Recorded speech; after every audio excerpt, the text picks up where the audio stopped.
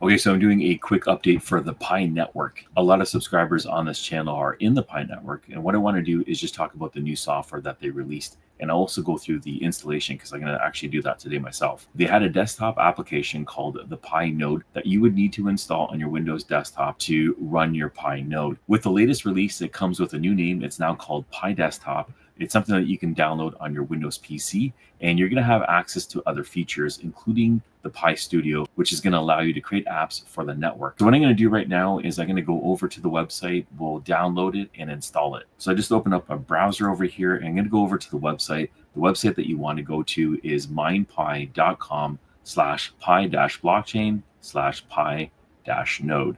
I'll make sure I link that down in the description below. It's a long URL to remember. You got the Mac and the Windows. We're going to install the Windows version, and I'll just download this onto my desktop. Okay, that's complete. So you can see that we have it over here on the desktop. I'll just double click and open up the application here, and it's going to install. We have another icon over here on the desktop now. This is the shortcut for the application.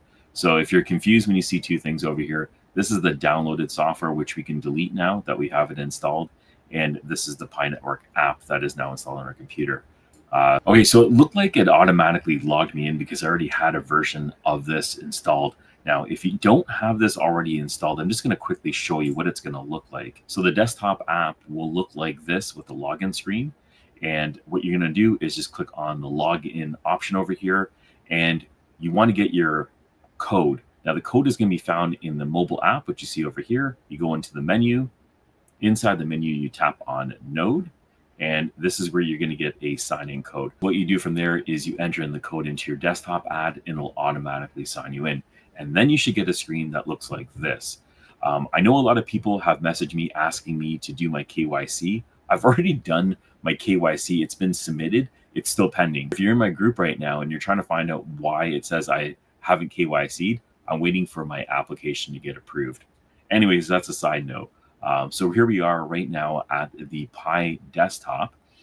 And the main thing right now is access to the studio. So if you go over here into the menu and you go down to Pi Utilities, you can see all the Pi utility options, and you have the App Studio. So if you're a developer and you want to create an app for the Pi network, you can go into the studio and you can go ahead and start working on your application. So they have an AI chatbot that's available, or you can do custom.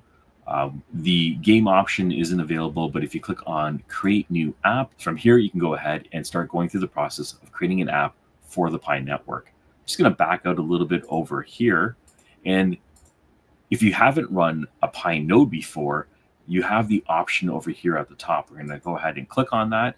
You can see that I'm not running the node on this computer. What I do have to do is go through that same process of setting it up. For setting up a node, what you basically want to do is you're going to click on visit this tech setup area. You're going to install Docker, and then you're going to open up some ports on your router.